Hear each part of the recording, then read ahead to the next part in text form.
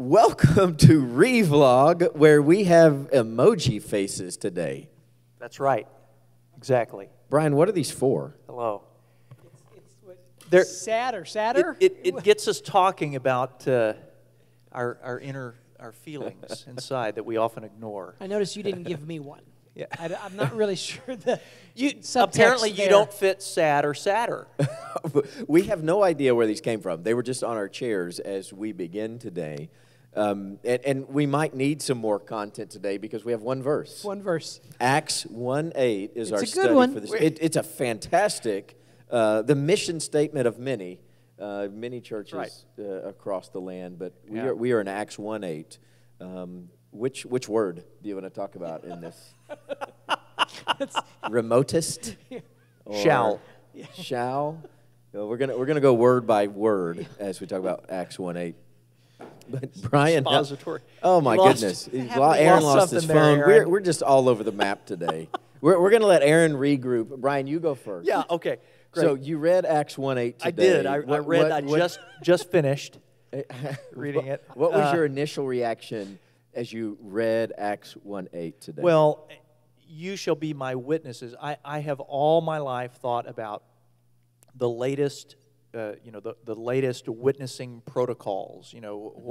Whatever systematic kind of witnessing program that the church is doing currently, and I've been a part of some doozies. I'll tell you. Yeah. But the reality is, we need another kind of emoji kind of thing for Aaron. He's his own emoji. That's why he didn't get one. He just is an emoji. He is an emoji. Aaron is an emoji.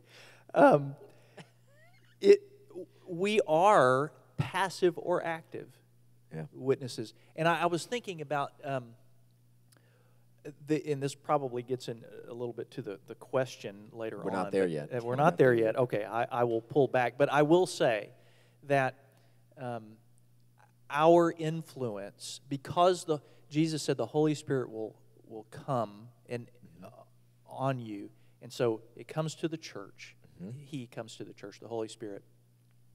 And there's a corporate presence of the Holy Spirit, I think, but also an individual presence of the Holy Spirit. We have power. Yeah. How are we using that? And we're going to influence. We have really untapped and unlimited power to influence this world. That's right. And we will be witnesses, passively or actively, and we can be influences, I think, by abusing or misusing our power. We can turn events and situations in ways that we probably need to become aware of, but we're not now. And we can do harm. We can, the church people. There's no shortage of people who can say, well, I was hurt by the church and so forth. And I think we tend to dismiss that. Well, often we say, well, give the church another chance, or you're just being too hard on the church. I think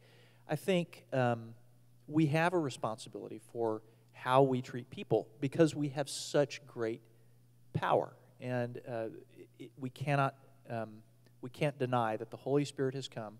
How are we using that power? So that's good, and it's kind of like how we talk about the response time in the service, that everybody's going to respond to God in some way. Yeah, Are you responding as you need to, or are you responding in a way that's passive and disobedient to the Lord? Right. That's so right. Kind of the same thing. You are a witness. Yes. It's how effective are you being in your witnessing for the sake of the kingdom of God? That's right. I mean, you could be a terrible witness and hurting the expansion and the witness of the kingdom. Absolutely. Right? Yeah. I don't think that can be understated.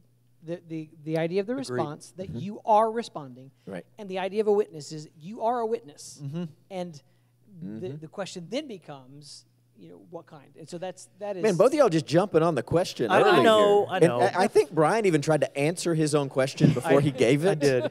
So I don't know. That existential thing. Bryan just lives up there in the what if category. I love that about him. He's so meta. He is. Right. So, Aaron, what was your initial reaction to Acts 1:8? I just want to make sure that people know that I wasn't texting. I was actually looking on my Bible app. Yeah, gotcha. So looking back at last week's, and you know that we film a week early, so it's kind of where we are right now in John. One of the great secrets revealed. Oh, I did there. Yeah. I love this in verse 34. I myself have seen and have testified to the Son of God. It's basically leading to where we are in Acts 1:8, saying you will be my witnesses. The idea that how do we do this? So kind of to take off of what you're talking about, the witness schemes, if you will, or the protocols for how to do it. It's John saying very clearly in John 1, well, I'm just going to tell you what I saw. Yeah. And I think that is the most beautiful thing. We overcomplicate our witnessing. We do. All you need to do is talk about who Jesus is to you. I can't tell you. And the idea then is we see Judea, Samaria, the ends of the earth. And in this climate right now we're in, we want to make a difference. We want to change the world.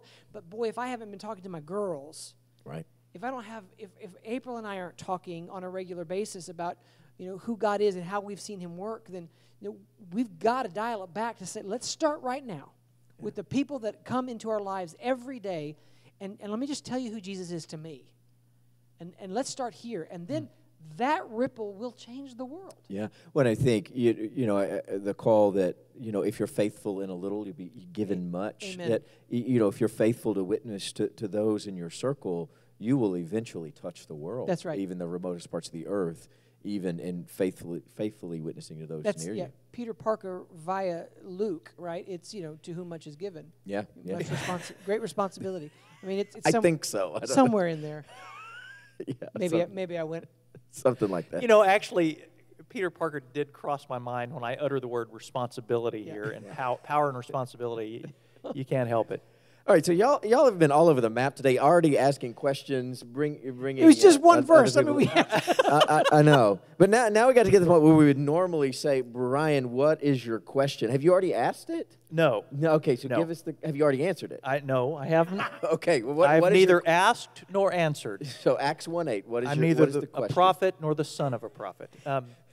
I would say this: if I'm a witness, am I okay in front of other people having questions that I can't answer?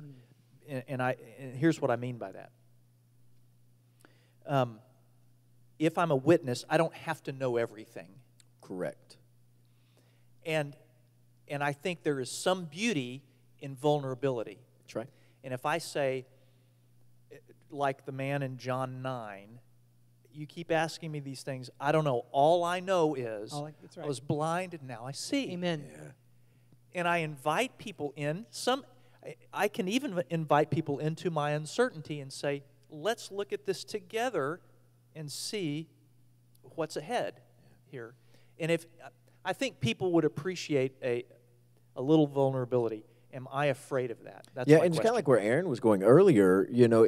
If we tell people how we have experienced Jesus Christ, there's great truth and hope in that, even if we don't know all the answers. But I can tell you how I have met and experienced Jesus Christ. I do know that. Yes. Right? That'll preach, Bryan. That'll preach. Blake Coffey did a sermon a couple years ago, and it was called Witness Prep. I remember the title of it, and just talking about how you prep a witness for trial.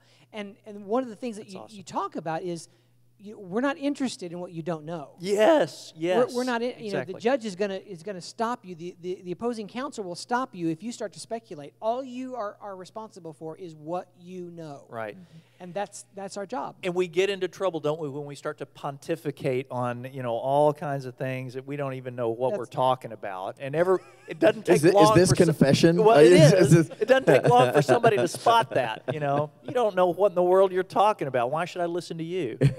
And it's also important that we continue our study.